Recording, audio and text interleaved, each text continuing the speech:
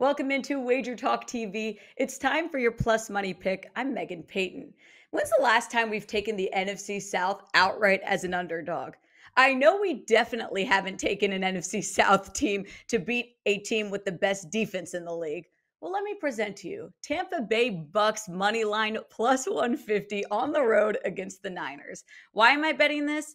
It's because I'm going to trust in the greatest of all time, which is Tom Brady. Tom Brady is slowly turning this season around for the Bucks. They've won 3 of their last 4 games, and if there's any player I trust to move the ball down the field, it's Brady. We saw this last week against the Saints.